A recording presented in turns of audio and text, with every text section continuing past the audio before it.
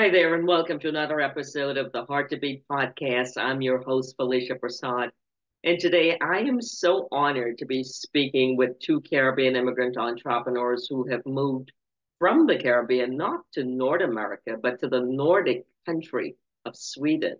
And we're talking to Kennis and David, who own Islandhoppers restaurant in Stockholm. This is going to be a great conversation. Stay tuned.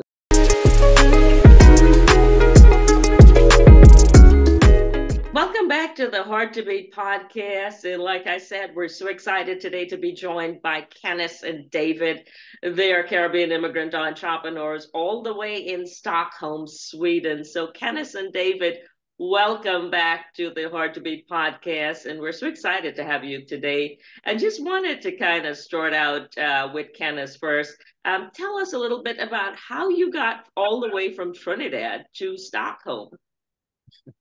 Well, my journey actually carried me to London first before I ended up in Stockholm, Sweden. So I moved from Trinidad in 2005, spent roughly about 7 years in London. So there I was actually working in restaurants apart, as well as doing other jobs, trying to find my way. And eventually, cooking was my dream and my passion, of which I moved to Stockholm later on, and that's what I've been doing ever since. Okay, so when did you move from Trinidad to London? I moved in 2005. I moved. I was living in South London in Nunhead, a place called Nunhead, so in the southern part of London. And it was really one of the heartbeats of the African Caribbean community in London.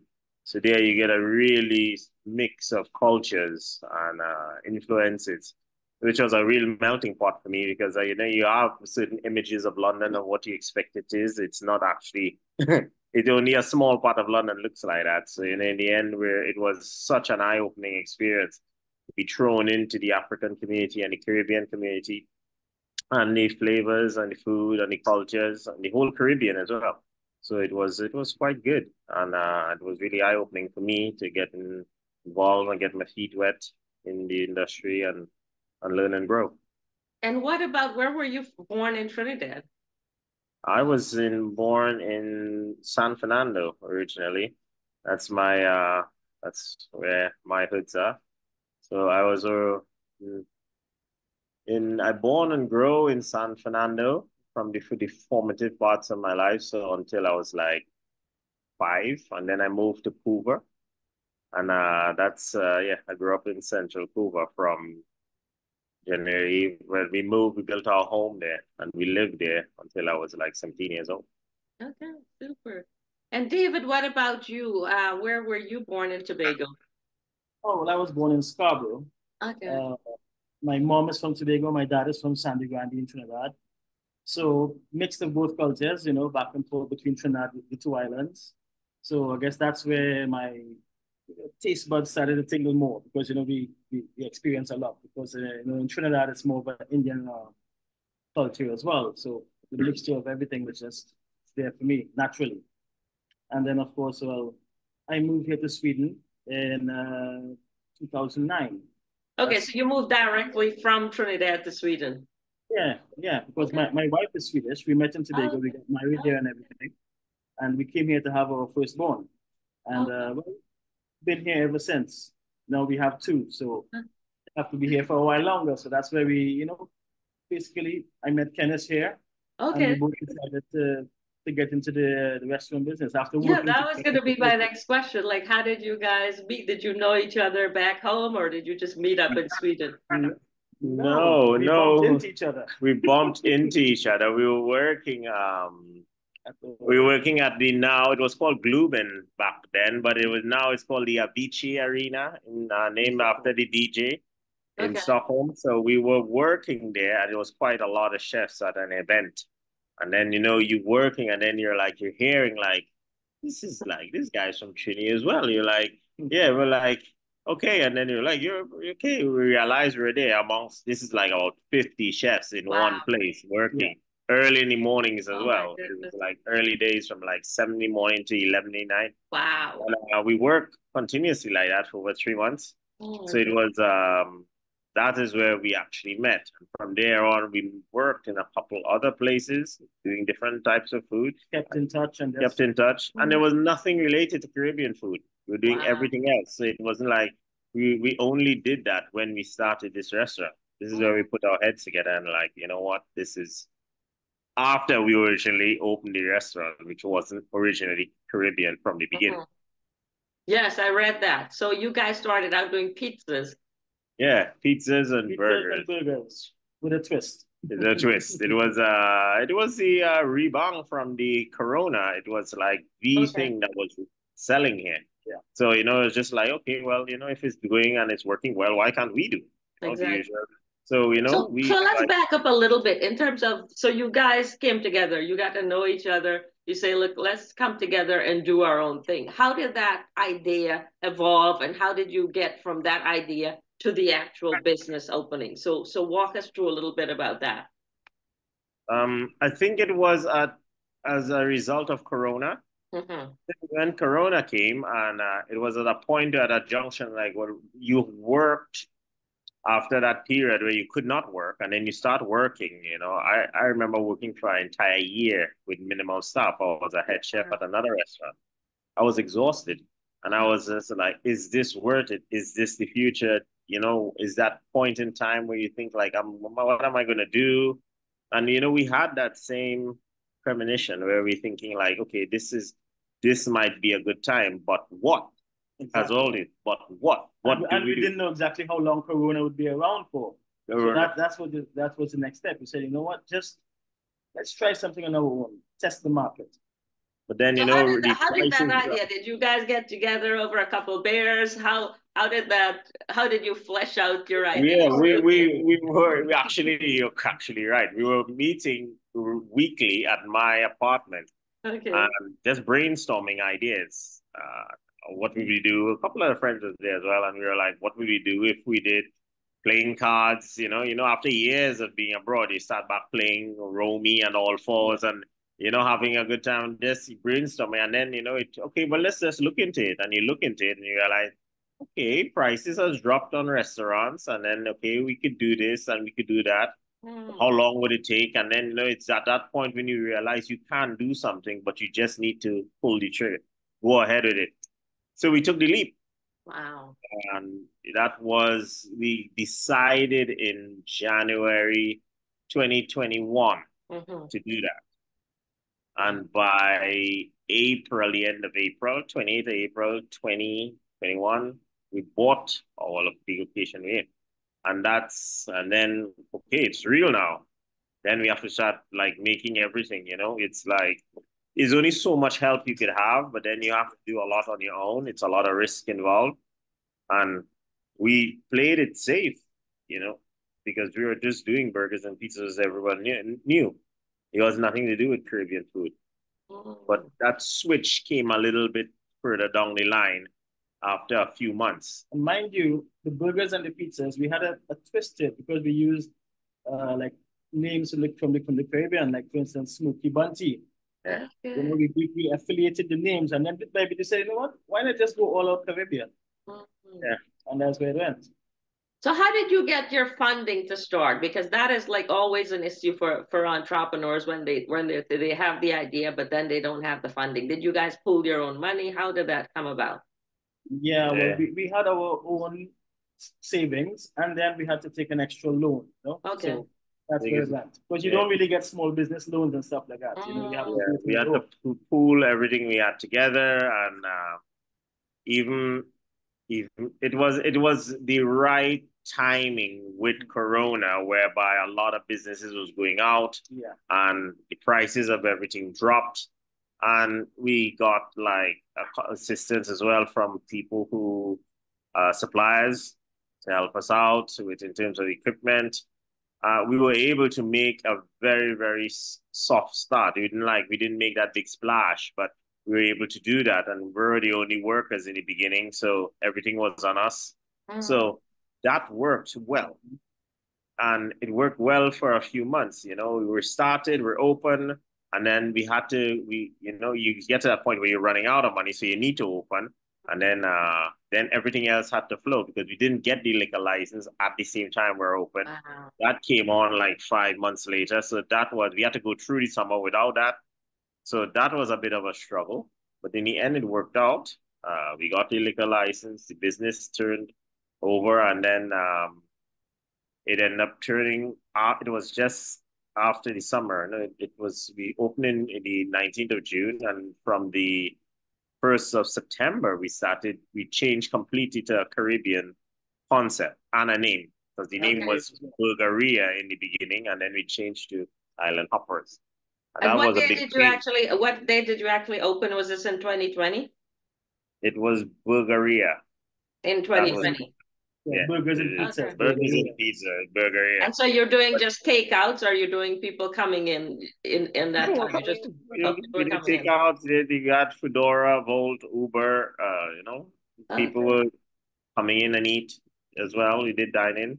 However, to take this to the next level, it needed the Caribbean concept because it was good. The product was good, but it just wasn't unique. It just, no matter how much you made it to twist and you were doing a really good thing, why would someone come from an hour away to eat here? But given cultural background, given knowledge, given experience, given the quality of the products we use, when we did the Caribbean concept, that cemented everything. And we didn't even know it had a niche market that was so big for it. So in the end, we end up having people who were second and third generation Caribbean people who were coming to the restaurant, never ate Caribbean food in their life because their grandfather was from Trinidad or somewhere and decided to come to us. So we had whole families eating.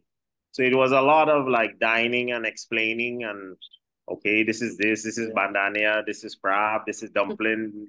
People didn't really understand anything. So it was really good for the culture and the CARICOM as a whole. Yeah, good exposure. The exposure. Wow. That is amazing.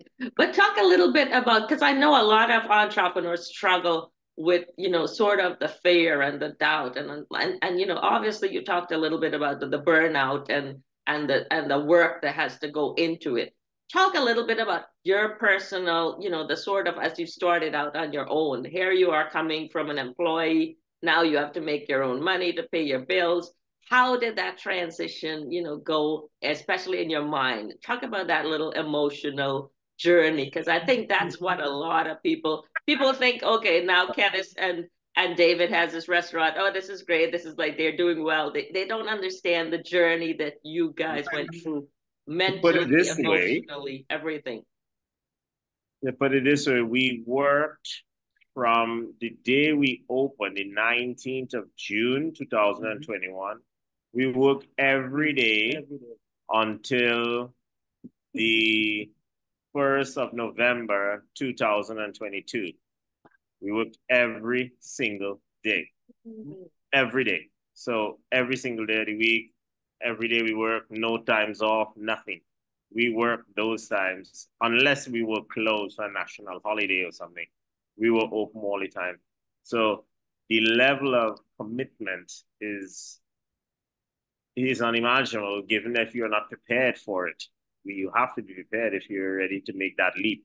So that was just at a base level what you have to do. But then it's also a strain on everything else. Even you have kids, you have your relationships, you have put a strain financially, everything, and as well as give emotionally, because you're trying to cover everything with all your hands, and it's hard. You simply can't do it. And again, you live and breathe work. You talk about work, you're at work. If it's not work, is this, so that end up becoming a topic of conversation. It takes over everything. For us, it has been ups and downs because we've had to live with the good and the bad. Not every day is a winning day. And sometimes you start off the day and you're like, did we really do the right thing? And then it didn't end great the day, and you're like, and the next day it didn't end great. But then another day comes and like, wow, we made back everything for the last 2 days. So sometimes you're like, you are ready to give up, but then you still keep going. That fire keeps burning. Yeah, that's where you have to dig deeper and say, you know what, you made this commitment, and you put everything into it. Why just drop it just like that? You just have to fight it a little bit more. And then when you get to that point, when you do take on a staff as well, their lives you have to take in consideration as well, because, they are depending on you for their employment. So you have to strategize your entire year as how you're going to do everything, even training. It's a massive commitment. It's not because on a whole, opening a burger and pizza restaurant was easier, given that you don't have a title on it saying that it's this kind of this or that kind of that.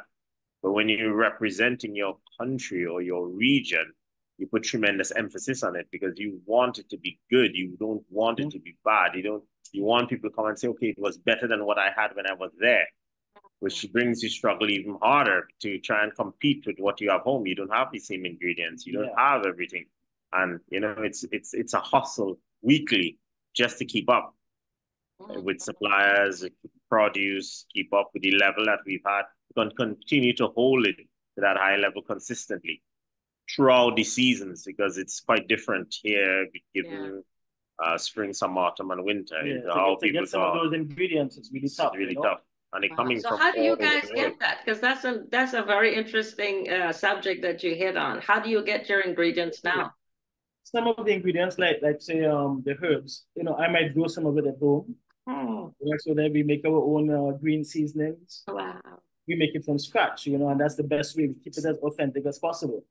And then we physically have to go and source some of the ingredients. Go to like the Asian supermarkets where they import it. Okay. That's like in New York and stuff where you go to on those places. So it's really tough. You have to physically go and find it. It's been tough because given where we are as well, it's at the moment there's a massive Arabic community in Stockholm, which they use quite similar produce. The Caribbean, a lot of seasonings they use. Okay. It's not the same type, but it is the same thing, same base. So it's like that has helped because we've been able to go in their market areas and source good produce. But getting, for example, like oxtails, getting like goat, that has been like a tremendous struggle because the sheer volume that we wanted, we couldn't get that. People weren't buying that. They will bring in like 50 pounds a week, and we were like, go through 50 pounds in like 4 days. It's just like, so that's not enough for us. So then we had to tell them to increase the volume, and we will we will, even though we had no idea how much we're going to sell. We were kind of bluffing, but it's still, we were able to go from strength to strength to a point now where we could get it. It's like oxtails were like huge sizes because people there, how European wise ate oxtail, they cooked it and just peeled off the meat, where we wanted it cooked on the bone. So it was in huge sizes, which we had to get them to cut it smaller, which is bite sizes. So it would be a lot easier for someone to hold. So all these little challenges kind of like stepped in the way. Finding a proper curry for us to use was a real challenge as well, because we can't use our chief brand from home or chatak, which you're customizing. You had to find a curry and use it. That was really challenging for me to try and manipulate and make our own so that we could have our own brand sort of, but use our own base that we could use in the restaurant. That will be our own. So it's because it's coming from all over the world and mixed all the time and not consistent. So it used to be driving us crazy. Wow. So these were the sort of challenges that we had to deal with. And at home, you get consistent products from your own country, given that it's very basic things that you use. Here, they are coming from everywhere. It's India, Pakistan, Spain, Africa. So it's like completely different things that you have to kind of like monitor the quality for. And like, okay, this will cook faster than this, just basic. So these challenges we were not originally prepared for, because you say, okay, we're just going to cook this. It doesn't work like that. You just have to we had to find our way, which took a few months, but then we landed. And So talk about the restaurant now. Like, how is it going? What's on the menu? Oh, we have a variety of Caribbean dishes, mostly from Trinidad and Tobago and with the Jamaican. We have like the jerk chicken wings. Okay. It's fried. That's a favorite starter here. They rush that down. Then we have beef pies and chicken pies, as starters. And then coming down the line with the Caribbean food, we have the curry crab and dumpling from Tobago. And we have the curry goat, curry lamb, curry stew chicken, uh, Jamaican rice and peas with oxtail. We wanted to stick to the authentic standout dishes rather than go too wild or too broad, because we have a really small, originally the place was intended to be a pizza restaurant. So this is when you change the concept, you bought it for that purpose and you change the concept, you're still left with this very limited space. So you have to actually work pretty smart with what you have. So in the end, we're like, if we're gonna do this, we can't do everything. Alopai, Sahina, we can't do it. It's not possible to do it. Given as well that a lot of things that worked generally in one country would not work in another country. So we intended to stick to the items that would stick out, like oxtail, goat, lamb, crab, these authentic dishes that, you go to the Caribbean and you want to get. However, there are some hindrances we have. For example, a product like plantain. We would love to have it on the menu, but it's an inconsistent product for this part of the world. Oh, wow. It's green, it's ripe, it's half ripe. It's like avocados. Avocados, it seems. So it's like we don't have those stuff on the menu because we cannot deliver a quality product continuously all year round to the customer. So we're like, we don't, unless it's a catering, yes. Other than that, it's like it's really tough to have that continuously. So we've had to kind of do a few tweakings to the products that we know will stick out and make it our own until we have like a bigger space to work with. Okay. And so what's your day? What's your opening like? How many days a week are you now? Every day. Every day. Oh, wow. Every day. Unless it's a public holiday that people definitely don't come out for. And what times are you open? From Monday to Friday, 11 until Monday to Thursday, basically until 9, and then Friday until 10 p.m., and then Saturday until 10 p.m. as well, from 12 to 10. Sundays from 12 to 8 p.m. But that's our winter hours. In the summertime, we open an hour or two later. Okay. And how many people can you... How many people can you actually have at once, like in the restaurant? Inside at the moment, it's 32. 32 inside and another 28 outside. Okay. So the outside opens in the summer, or it's all year out in the summertime? Okay. So do you also have like Caribbean events, music, that kind of vibe happening?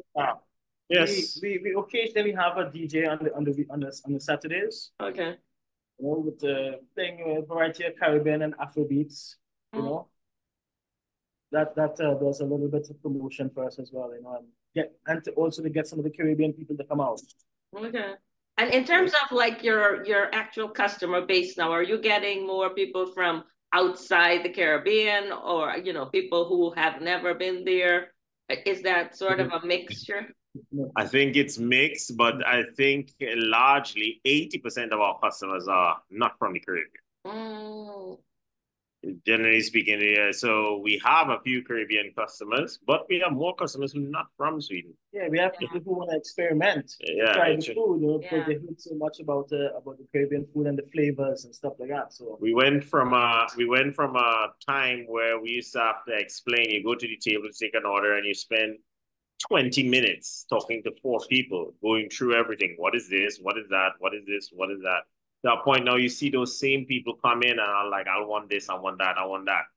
It was a challenge and a risk to serve meat on the bone. It's not generally served there. Everybody loves their duck breast, so everybody loves their chicken breast or the beef without we're serving everything classically on the bone, which was a challenge because you get that feedback. Okay, well, people would just don't know what to do with it. They don't want to touch it. They don't want to hold it. The knife and fork just doesn't really work sometimes in those little corners of the oxtail. You gotta hold it, or the goat, or the lamb. You had to explain to them how to explain to them how to eat it. You know how to eat the yeah, I know. Yeah, so it's like it was challenging and funny in the beginning. You know, you'd see a lot of people who would like to eat crab, for example, and every time they eat, they will take a napkin. So in the end, you see one person use all this napkins. They just don't know how to do with it, and you're like, okay, you have to get used to holding it. It's fine. It's not gonna bite you. That sounds like pretty fun, but also a lot of exciting. I think you guys are doing amazing for the culture and, the Caribbean region in that part of the world. Just absolutely amazing. How many Caribbean people do you think actually live in Stockholm? Do you have any idea? I think on a whole, if Sweden has about 9 or 10 million people now, I think the Caribbean population, which directly Caribbean, probably has to be about 50,000. It can't be more than that. If you put the whole Caribbean on a whole, it can't be more than that. Yeah, because there's Jamaica, Dominican Republic. It's a big mix of Caribbean culture here. That's surprising. A big mix of Caribbean. So 50,000, it's quite small compared to England or Germany or Holland. Of course. Those countries are way, way more Caribbean influenced. But here we have about 1,000 or so. Wow. Okay. If you take the whole Caribbean on, but it's all spread out. Not everybody lives in Stockholm, so you see everybody summertime. So, okay. And what is it like in terms of two black chefs in Stockholm with a Caribbean restaurant? How is that received in terms of getting financing, getting funding? Is that something that's easy to have in that part of the world? Well, let's say it's certainly an eyebrow raiser to stand out because there's not many of us around, and there are not many that has a restaurant that has a profile like us. You'd always generally find even a lot of black-owned restaurants don't really have an alcohol license. So it's very few of them that do have one. It's normally those places you go buy something and leave. This is a dining experience, which is quite new. So it has shed a positive light on how we can say how our business is perceived on a whole. How Caribbean food is perceived on a whole. It's not just something that you eat from a wrapper or eat out of a box. You could actually sit and dine and enjoy it. So this has been great in terms of how has it been in terms of funding. It's still everything with funding, especially in Stockholm, is requires history and business history. The longer we're open, the easier it is we all our suppliers have been, and all our partners that we worked with has been actually quite helpful to us. Wow. In terms of we're just at the beginning point of where we're looking into funding going forward, because given that we've had a couple of years history on our base and how we're doing, and you can see our books, see how everything is going there at that point. So everything is looking good. It's not like it's all rosy and all roses. It still has its ups and downs, but it has been positive. We've had positive feedback and responses from anyone who has come in, and all our suppliers and our economy guys. So it's baby steps. Yeah, absolutely. And what would your advice be to people, young black men especially, who are looking to, become an entrepreneur, maybe not in the restaurant business, but pretty much similarly follow that path? Well, first, I would say do your research and have a proper plan, to move forward with that. Get yourself, out there and make sure you know what you're getting into. I'd say hard work and dedication. I think it's just and it's not always where you start, but where you end up, because, we've had many people who said, no, don't do that, or why are you doing that? And as they say, it's better to try and fail and never to have tried at all. But you know, you want if it requires dedication and heart. If you do your research and if this is what you want to do, how are you going to do it? You long-term project as well, because it's not like you're going to be given anything for free. So you have to really take this risk and say, okay, I'm going and speaking from like a food perspective. If you're going into a niche market, what are my pros and my cons into doing this? Not just wishful thinking that I'm going to do it. So I would say do your research, hard work and dedication, project plan, knowing that this is what I want to do now, this is where I'm going to be, and you just continue working to it. Stay within budget, really important. Very important. Very important. It's one of the hardest things, stay within budget.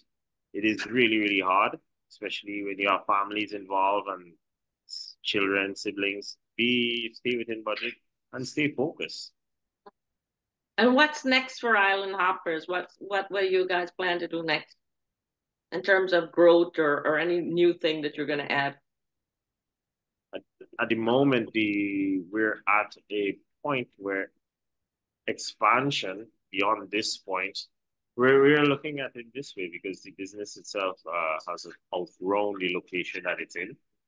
So the next step is investing, and then looking beyond here because the market is not very much like because you have to be in specific areas to stand out.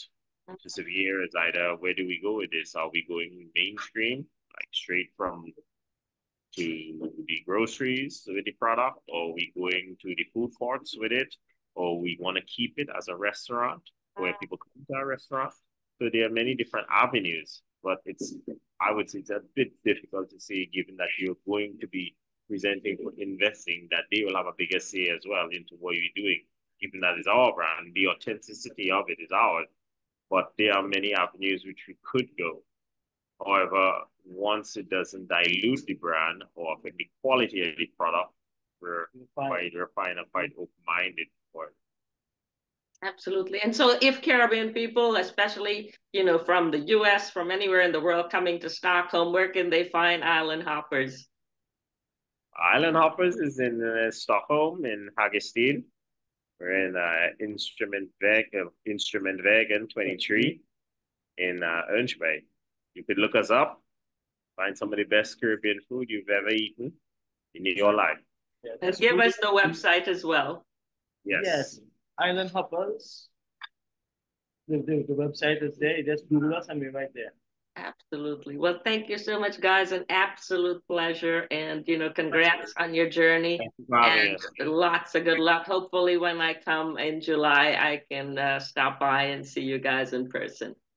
Thank you very much for having us. It's been a pleasure. And that's all the time we have for this month's edition of the Hard to Beat podcast. Remember to subscribe and stay tuned to this podcast as usual. I'm Felicia Prasad, your host. Until next time, wishing you love, light, and abundance always.